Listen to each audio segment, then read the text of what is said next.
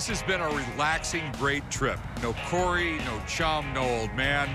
I got to check out some cool stuff for the shop, and to top it all off, I still beat him to Sturgis. I just dropped my motorhome off, got my bike out of the back, and now I'm ready to go downtown Sturgis.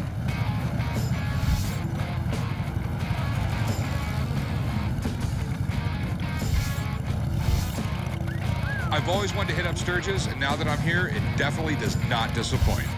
It's amazing how many bikes and people are here. You almost can't hear yourself think. The one place I've been dying to check out is Gypsy Vintage Cycle. This place is legendary. This is where the Sturgis Rally began, right here. Hey, how's it going? Hey, welcome to Gypsy Vintage Cycle. All right. Mind if I look around? You sure can. I've heard a lot about this place.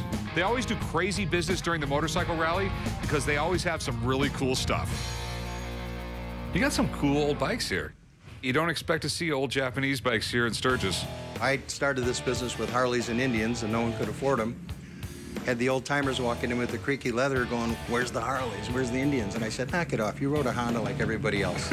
And you know they do. They all sooner or later, they tell you their story and what they still have hiding in the garage, by the way. Speaking of hiding in garages, what's that? Well, that's something we're just finishing up. Go on back. It's a 66 Honda CB-160. This is like one of their first real street bikes. For 1966, this was high-tech and cool. I mean, it was reliable. These were the kind of bikes that you could literally sit around for a year and 2 kicks it would start. And you would drive down the street and the guy on the Harley would still be kicking it over. Oh, yeah. Oh, yeah. Oh, yeah. The 160 Honda is just an absolute wonderful middleweight bike of its day. For guys my age, it was the bread and butter bike. It's the kind of bike you took your girlfriend out on a picnic on. It's how you got to work. They're really going away, and it's harder and harder to find them, especially in that kind of condition. This is an early Honda. When the Honda first came to the States, they had the little scooters. And no one thought they were going to sell because everyone thought a Japanese motorcycle was just going to be junk. Sure. They really were built unbelievably well. And the coolest part was some of these bikes sit around in a garage for 45 years, and then they run just fine. Yeah, they came up with a great marketing campaign. It was meet someone nice on a Honda. You meet the nicest people on a Honda. That's right. You meet the nicest people on a Honda. Harleys were just beginning to get that reputation of only the bad boys rode them and everything else like that. And motorcycles in general had a really bad PR problem. Right.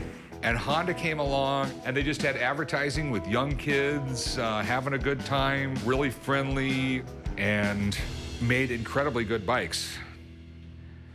And this is the factory color? Now, this model actually came in 3 colors, a black, a red, and a cream white like this. Okay. So it runs and everything? It's completely restored. It's good to go. As a matter of fact, those are the last set of exhaust pipes I could find on the planet for this. They're original equipment manufacturing pipes. It runs like a new bike at this point. It is a cool bike. People never thought the Hondas were going to be worth money one day. So most of them got thrown away or just junked. Now all of a sudden, old guys want that bike of their youth, and there's not that many around. So it's hard to come by a complete 66 Honda. So how much you want for it? Well, we've got this at $5,500. I think it's a pretty conservative price for the condition of the bike. And you'll take? We're real close at 55. We're not too far off there. This is headed for auction. We probably won't even put it on the street. Take $4,500 for it? You know, you don't have to ship it to Vegas. I got my motorhome here with a trailer, and we can throw it on the back, and... Well, it's that's certainly fair, but I'm thinking more about that great American tradition of splitting it with you. Halfway at $4,900? How about we go 5? $5 grand. I guarantee you'll never lose a nickel on this bike. And your mechanic will have it all running tomorrow. Guaranteed. All right, it's a deal. Hey, you made a good deal, too. Outstanding. I'll come by tomorrow and pick it up. Good. I think I got this thing for a great price, and I can make a couple grand. This is the start to a great trip here in Sturgis.